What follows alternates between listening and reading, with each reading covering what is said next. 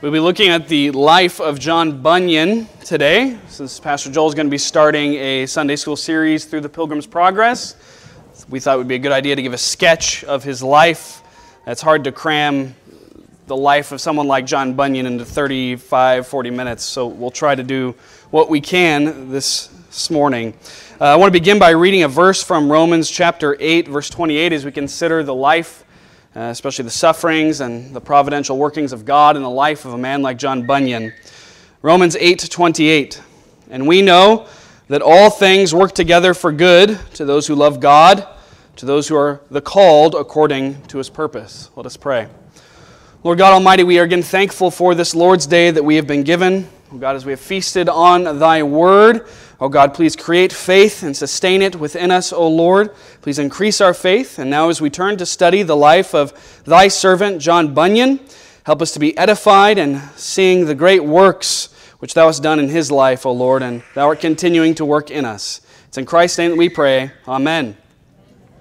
So as we said, Pastor Joel is set, I think, next week to begin leading us on an extended study of the Pilgrim's Progress beginning next week. So we're going to give a sketch now of the man who wrote it, the life of the man who wrote it, the famed nonconformist Puritan minister John Bunyan. Nonconformist means he did not conform to the state church, the Church of England at that time.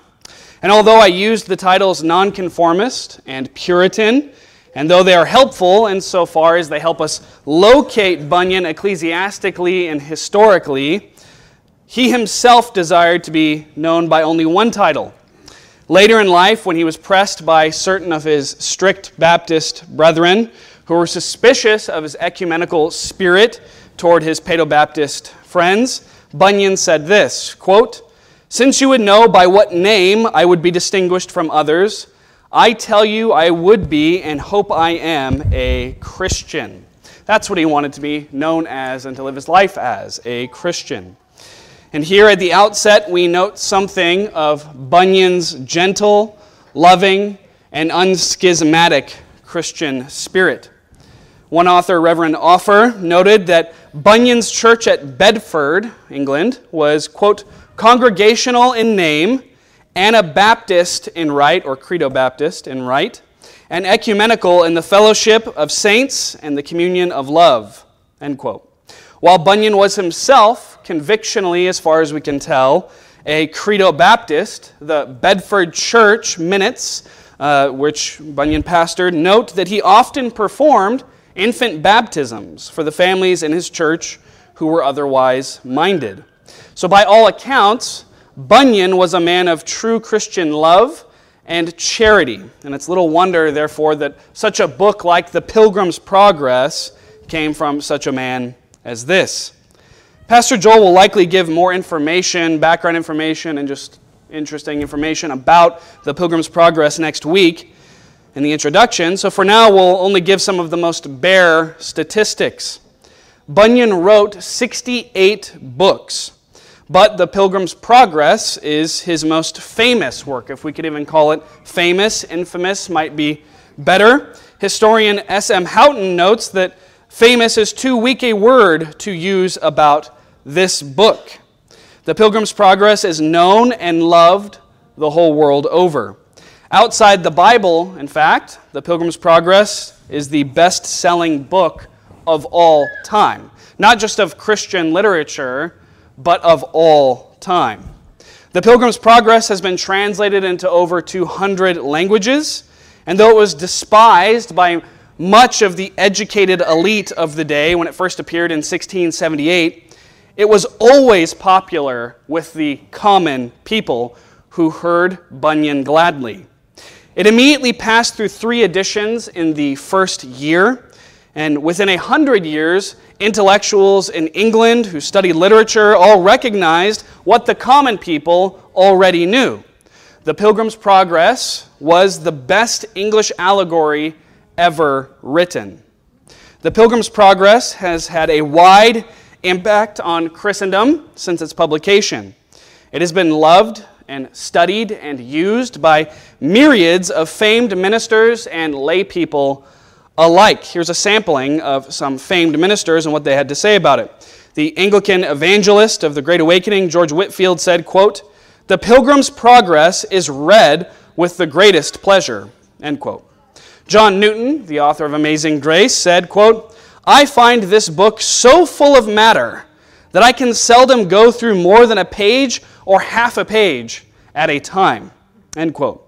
It was the favorite book outside of the Bible of Charles Haddon Spurgeon, who wrote, quote, "Next to the Bible, the book I value most is John Bunyan's Pilgrim's Progress.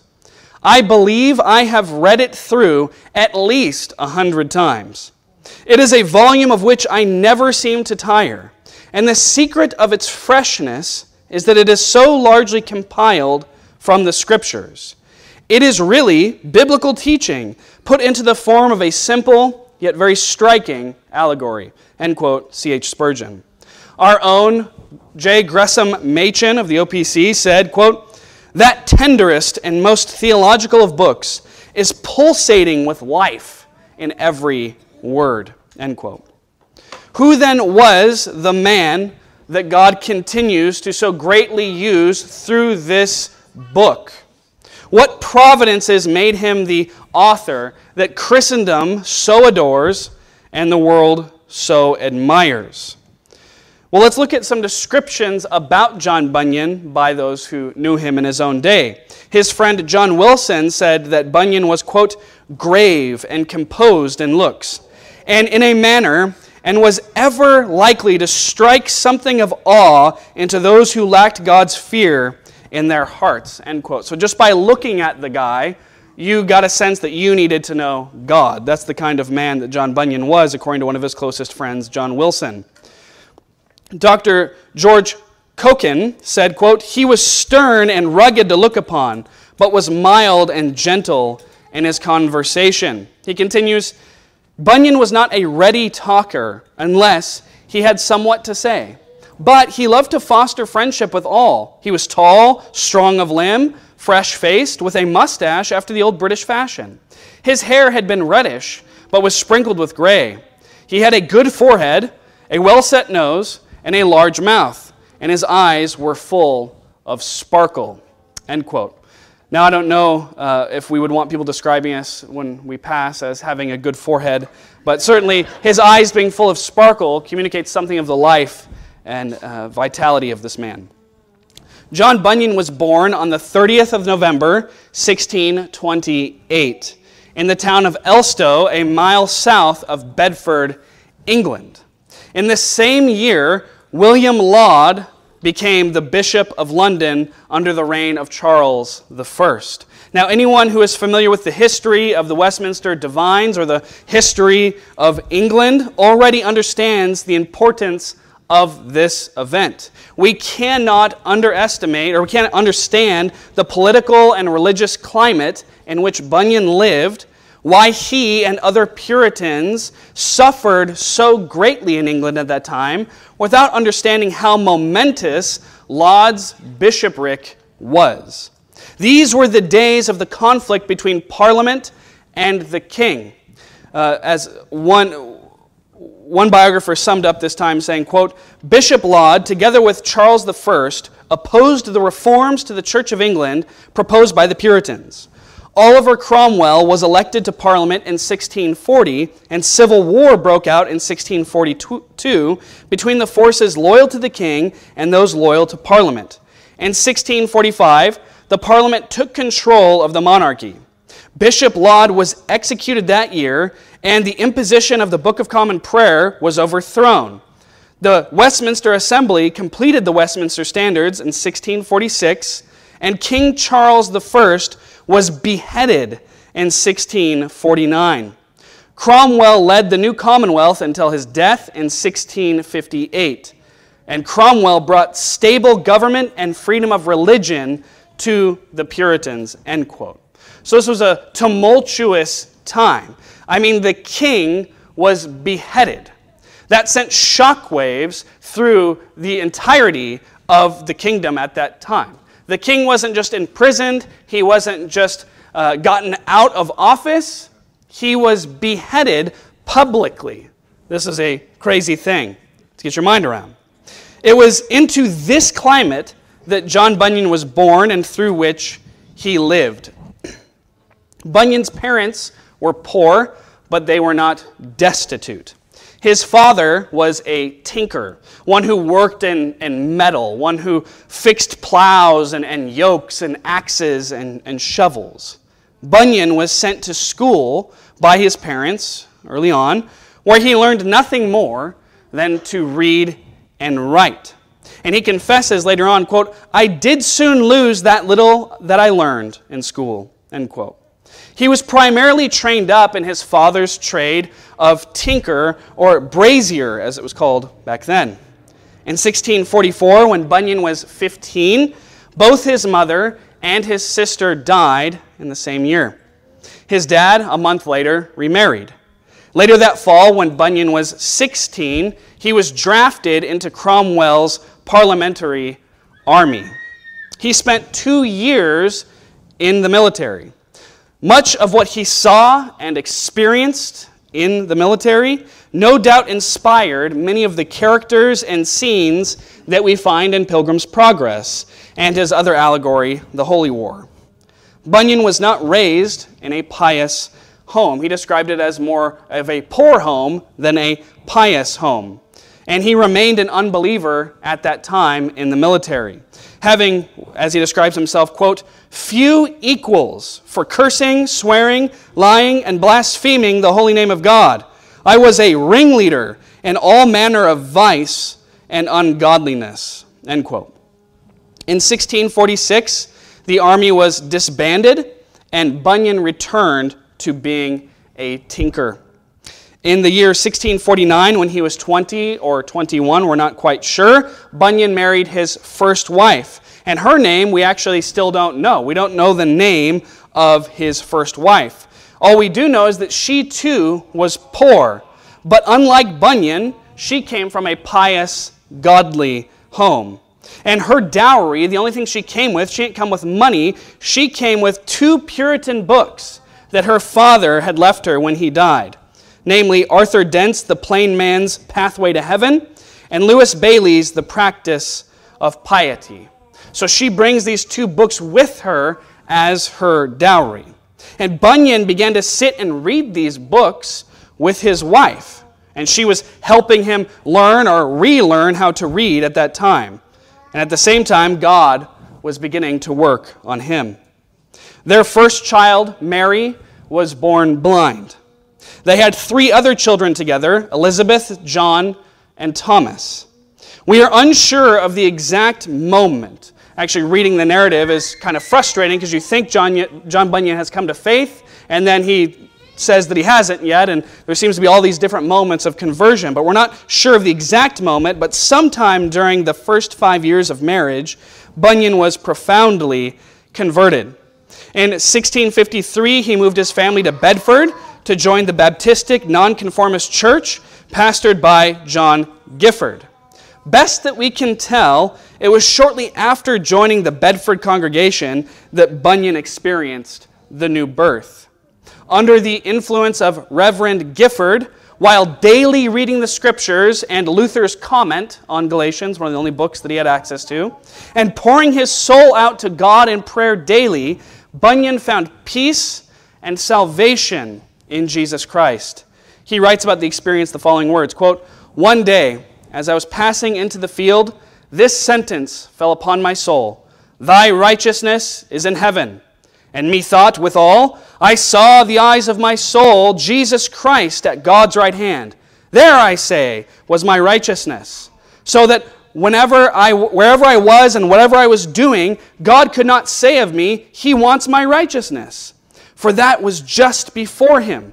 I also saw, moreover, that it was not my good frame of heart that made my righteousness better, nor yet my bad frame of heart that made my righteousness worse.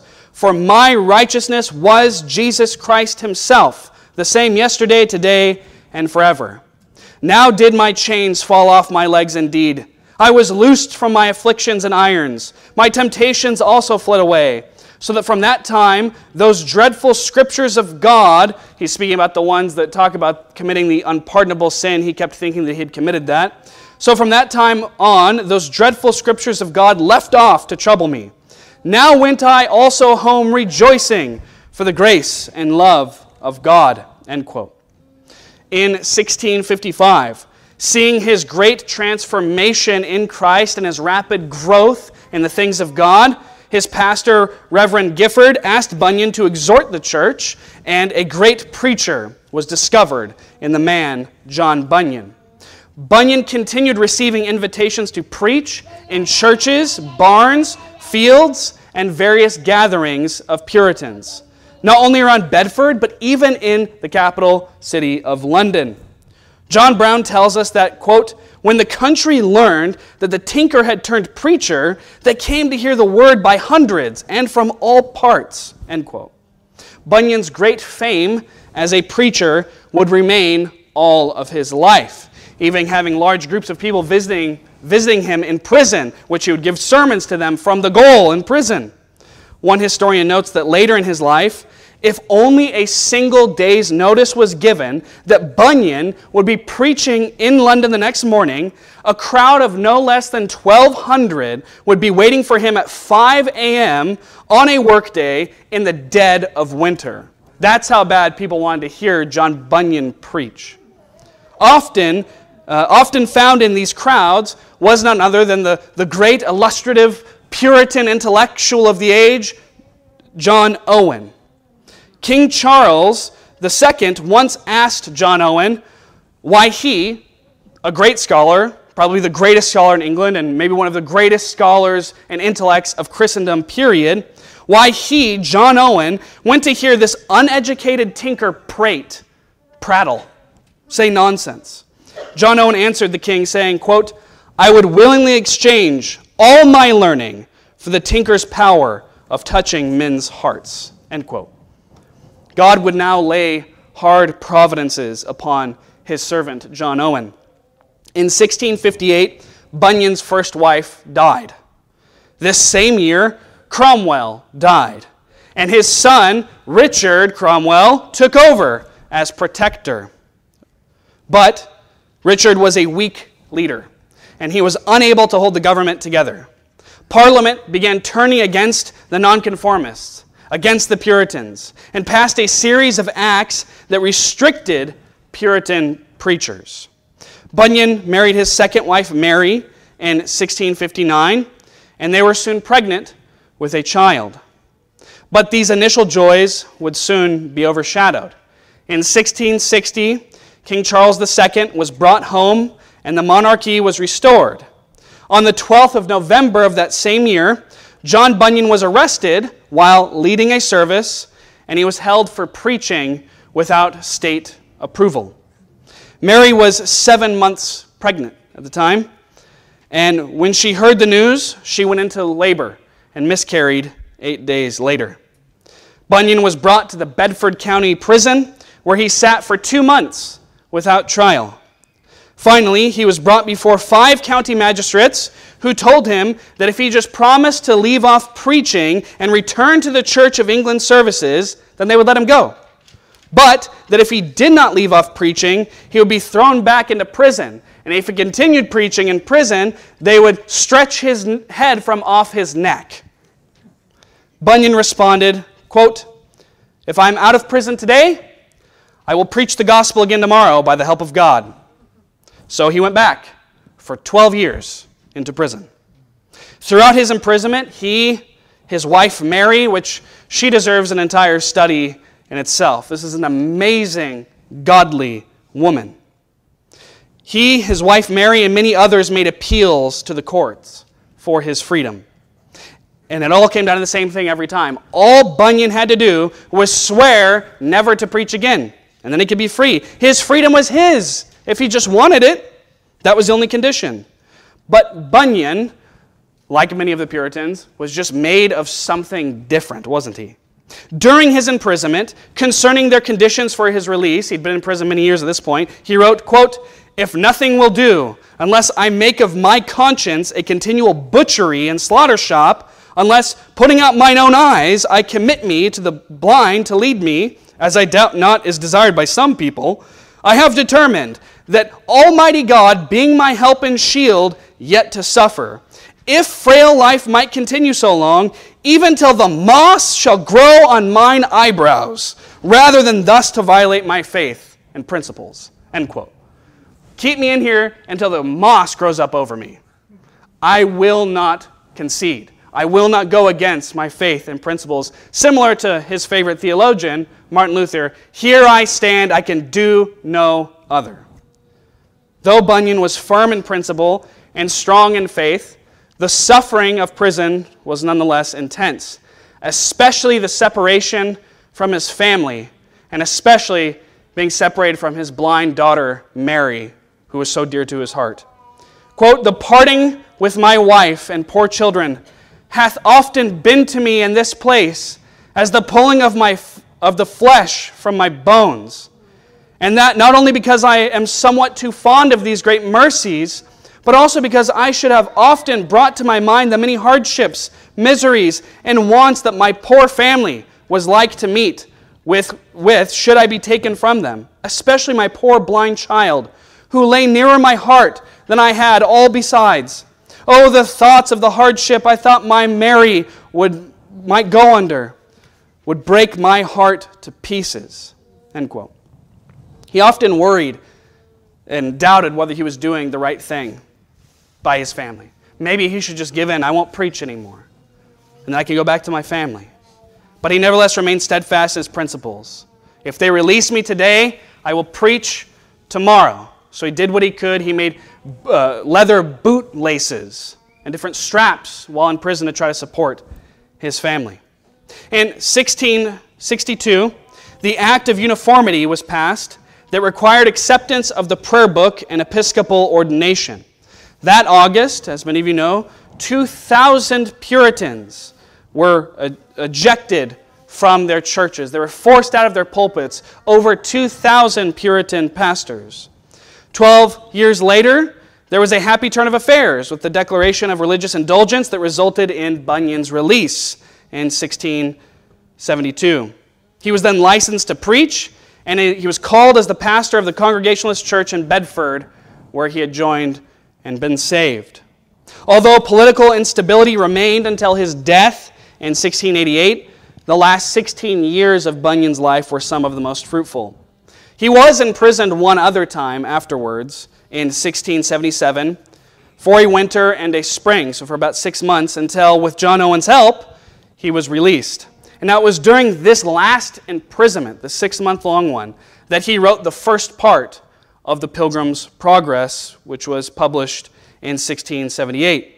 The same year, he sent his Come and Welcome to Jesus Christ to the press. In 1680, he published The Life and Death of Mr. Badman, which was another allegory that was very helpful to Dr. Joel Beakey. He said when he was a young boy and he was raiding his father's bookshelf, he was about 12 years old, he's raiding his father's bookshelf full of Puritan works. He sees a book titled The Life and Death of Mr. Badman, and he goes, "Well, I'm a bad boy, maybe I should read that." And that was helpful to his conversion. In 1682, he published The Holy War, and in 1684, he published the second part of Pilgrim's Progress. Bunyan, a man with no formal education, continued to write and indeed pump out classics of English Puritan spirituality until the day he died, publishing 4 books in the last year of his life. He also continued to travel and to preach God's word to large crowds all throughout England. In August of 1688, he accepted an invitation to preach in London.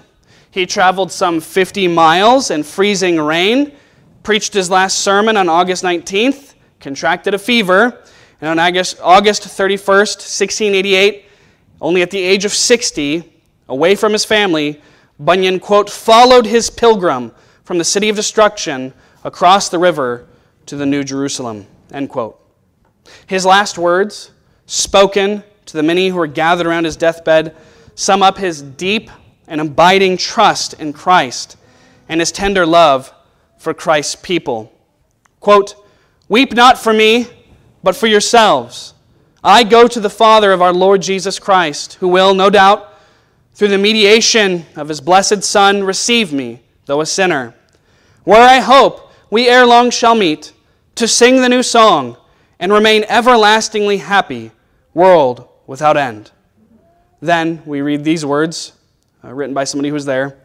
Quote, after telling his friends that his greatest desire was to be with Christ, he raised his hands to heaven and cried, take me, for I come to thee. And then he died. Let's look at some hints and lessons from John Bunyan's life. What made Bunyan the charming and abiding author that he is? His works, especially the Pilgrim's Progress, continue to be read, treasured, and appreciated the world over by Christians and non-Christians alike. How can a man with no formal education, none, who had forgotten to read after he left school and then had to relearn how to read later in life, who had no formal education, who didn't know any Greek, who didn't know any Hebrew, he had no theological degrees or training, how could he become the one that have become the endearing and enduring theological author that he remains today? Well, actually, his lack of formal training for John Bunyan was actually the key. John Burton wrote in the preface to Bunyan's first book in 1658, quote, this man, referring to Bunyan, is not chosen out of an earthly, but out of the heavenly university, the Church of Christ. He hath through grace taken these 3 heavenly degrees, to wit, union with Christ, the anointing of the Spirit, and the experiences of the temptations of Satan, which do more fit a man for that mighty work of preaching the gospel than all university learning and degrees that can be had. End quote. His temptations, Bunyan's sufferings, and Bunyan's radical conversion brought him to live constantly close to God in prayer, and brought him to a constant and continual close study of the Scriptures. He may have not studied the Fathers or the Reformers in depth, but he made a close study of Scripture, his abiding delight, his labor of love. One author wrote, quote, he arrived at a remarkable knowledge of truth by his study of the Scriptures with much prayer and meditation, end quote. Bunyan lived and wrote by his own faith, he said. I live and write and preach by my own faith. He says, quote, I honor the godly as Christians, but I prefer the Bible before them, and having that still with me, I count myself far better furnished than if I had without it all the libraries of the 2 universities, Cambridge and Oxford, end quote. In other words, Bunyan drank from his own cistern. Bunyan learned what God taught him in his holy word. This is what makes his books so timeless. They are eminently scriptural. As Spurgeon said in the quotation earlier, the secret of its freshness is that it is so largely compiled from the Scriptures. Now we, as Presbyterians and Reformed Christians, prize an educated clergy, and rightly so. But we must remember that this too can become a snare. It's better to have a close acquaintance with God's book, practically applied, than to have read all the world's books and not know the Bible. Pastor Joel will tell us horror stories from presbytery floor often of men that get up there and pass their apologetics, their church history, their theology degree or exams, and then they say, have you read the Bible cover to cover? No, not yet. I'm working on that. But that's a real problem. It would be better that they knew the Bible intimately. That's what we want. Now, we don't have to sacrifice one for the other. We don't have to imitate Bunyan specifically here, where we should toss out all learning and toss out what the church has, what God has given us through His church throughout the ages. That's not what we're saying. But it does highlight the importance of Scripture knowledge, of knowing God in and through the Scriptures, especially in Reformed circles.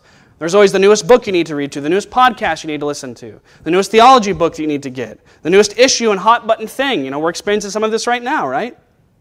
But we must remember, we must have the Scriptures. The Scriptures must be preeminent. We We must be Bible people more than anything else. We prize an educated clergy, but remember that it can become a snare. John Owen recognized this, being willing to trade all of his learning for Bunyan's.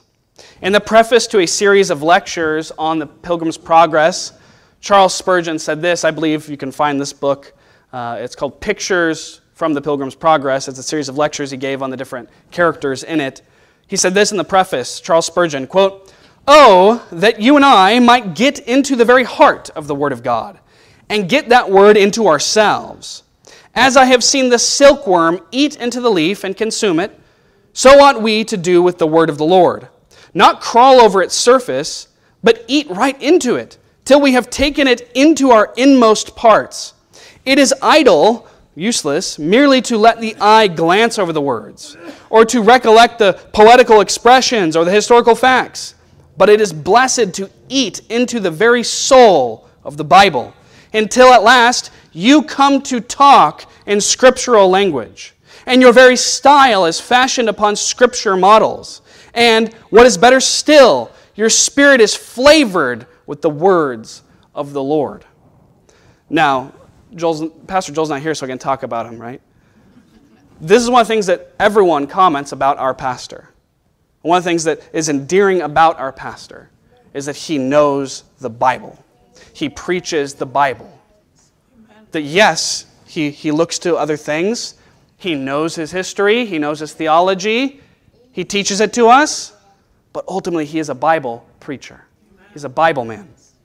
And that's what we need to be, is Bible people who eat the Bible, who consume it until it's in our very fiber, in our inmost being, as Spurgeon here says.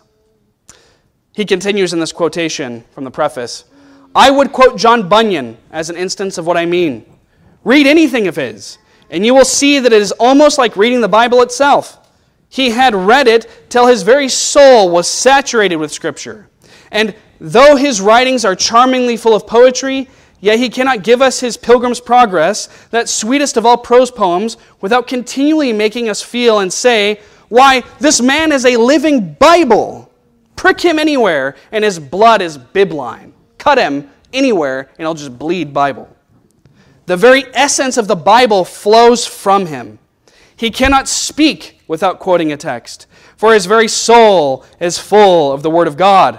I commend his example to you, beloved." End quote. Martin Luther said that three things make a truly good theologian. Oratio, meditatio, et tentatio. Prayer, meditation, and temptation. That's what makes a truly good theologian, a truly strong Christian. And these we have in John Bunyan. Bunyan was a man who knew the Scriptures of God and, more importantly, the God of the Scriptures. He had tested and applied all of the warnings and all of the promises of the Scriptures to his own heart and life, and he had found them sure and steadfast. He knew that the sufferings and hard providences of God were used for his own good and the good of Christ's church, as we read earlier in Romans 8:28. He writes, quote, "It is said that in some countries trees will grow, but will not bear fruit, because there is no winter there." End quote.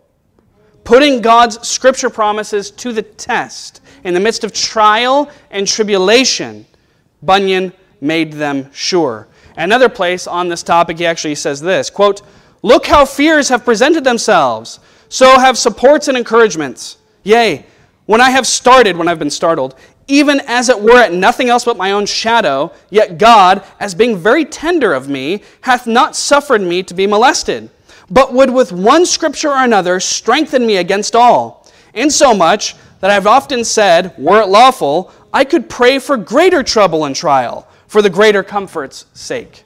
End quote. He knew this lesson well, that putting God's Word to the test, putting God to the test, and His promises to the test, in the midst of trials and tribulations and suffering, you would find them sure. To the point that he even said, if it were lawful, I'd start praying for more bad stuff to happen to me, so I could be comforted more. I could have more faith in God. His inspiration, Bunyan's inspiration, and his writing came not only from his own life, but also from the lives of those around him. He drew his characters from real examples and real people. One 18th century author said, quote, "This is one of the most charming features of his allegory. It is all so natural and so true to life." End quote. Time fails us to tell of the amazing scenes of faith and masculine Christianity in his wife, Elizabeth. But she was made of the same stuff. The characters we so love in the Pilgrim's Progress, Christian, Christiana, Mercy, Mr. Fearing, Mr. Feeble-Minded, Mr. Ready to Halt, Judge Hategood, Hopeful, Faithful, and the inspiring escort of the Pilgrim's great heart. Bunyan knew them all personally. Personally. We can say little more today than tole lehe. Take up and read.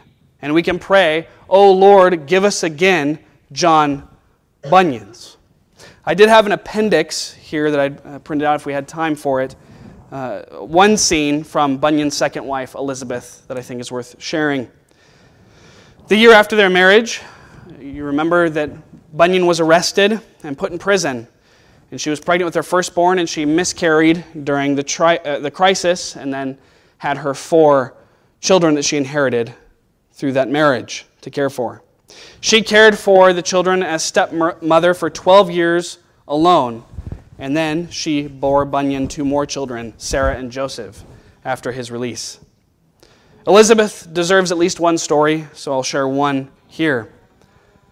This is a story of her valor and how she went to the authorities in August 1661, a year after John's imprisonment, and took matters into her own hands and confronted these judges and these magistrates that justice should be done. She met them with one stiff question, or she was met with one stiff question when she asked for his release. Would he stop preaching? My Lord, he dares not leave off preaching as long as he can speak. The judge responds, What is the need of talking? There is need of this, my Lord, for I have 4 small children that cannot help themselves, of which one is blind, and we have nothing to live upon but the charity of good people. One of the judges, Matthew Hale, with pity, asks if she really has 4 children, even though she's so young at this time. My Lord, I am but mother-in-law to them, having not been married to him yet full 2 years. Indeed, I was with child when my husband was first apprehended, but being young and unaccustomed to such things, I being smayed at the news, I fell into labor, and so continued for 8 days, and then was delivered, but my child died. Matthew Hale, one of the judges, was moved, but the other judges were hardened, and they spoke against her. He is a mere tinker, talking about John Bunyan, her husband. She responds, yes, and because he is a tinker and a poor man, therefore he is despised and cannot have justice of thee. One Mr. Chester is enraged at this and says that Bunyan will preach and do as he wishes. He says, he preacheth nothing but the word of God, she says to him.